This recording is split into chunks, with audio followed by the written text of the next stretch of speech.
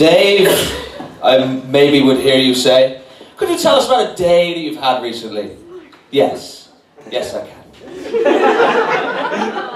I was in my room the other day, led in my boudoir on the bed, watching fail compilations on YouTube. Probably my favourite thing to do. I am obsessed with them. Doesn't matter how many times I watch someone fall and injure themselves, or drop something and injure themselves, or drive a car into a ravine and injure themselves. I laugh.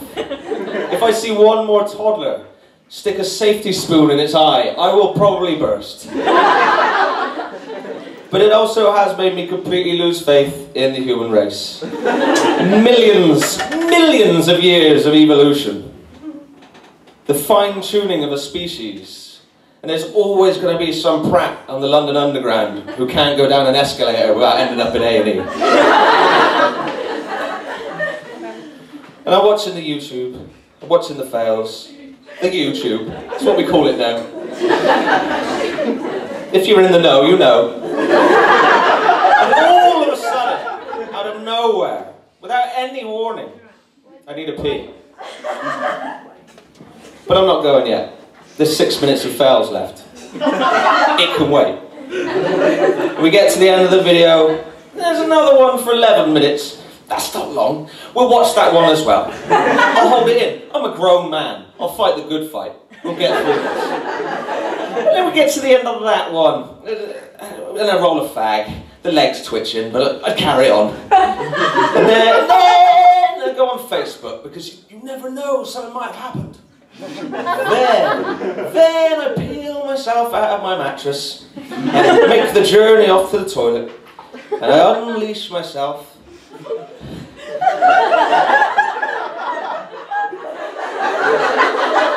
I let her rip. And it's all over in 2 seconds. 2 seconds. It's barely enough to fill a shot glass. If me and Bear Grylls were trapped on a desert island, we'd be dead within days. We'd have plenty to eat. I'm happy to announce that just the other day I laid a brown cable that was at least as big as an adult weasel. But without fluids, you haven't got long left. And I look down at the porcelain, and that's when it hits me. I was born in 1984. I'm 30 years old. Young men don't make toilet like this. And a small part of me is telling me that you're old now. And that small part is my penis. But don't worry. Don't worry. What I lack in majesty of shaft, I more than made up for in a massive ball sack. It was literally like 2 watermelons with a toupee stuck on. I've been drinking watermelon. That's what Beyonce says. Ladies. But there's been some confusion as to what she means by drinking watermelon. It is not to improve the taste of another man's cum, as I was told. It doesn't matter how much watermelon Beyonce imbibes. She will never affect the taste of someone else's cum. It's not going to happen. Unless she sort of sticks it inside her mouth while she's sucking the penis. And just every now and then inhales through it. And I mean, it's not a bad idea, but that's not the reason. It is also, as I read on the Urban Dictionary, a euphemism for drinking cum.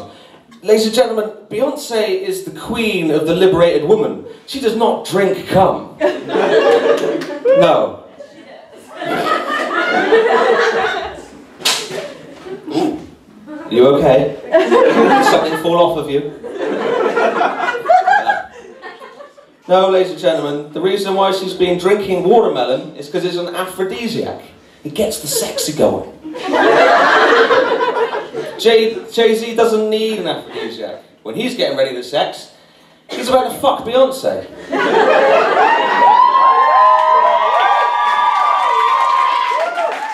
However, over in Camp Beyonce, we might be needing a little bit of sexual inspiration.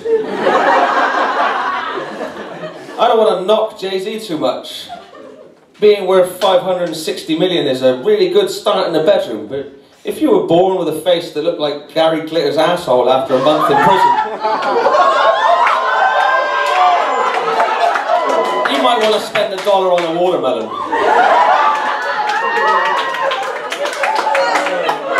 I want to reach out to you now, people. Is there any straight men in the audience? Don't be afraid. Don't be afraid to make it. Can I get a holler? Holler. There are no straight men in the audience. I found out I was straight when I was 15. And it hasn't always been easy. But I got through it because that's who I am and that's who I need to be. But straight men, I think you're with me when I say I am a little bit gay for Gosling. I am gay for Gosling. And I will be there when Gosling rises up, learns to fly, and finally becomes Ryan Goose. Thank you very much, ladies and gentlemen.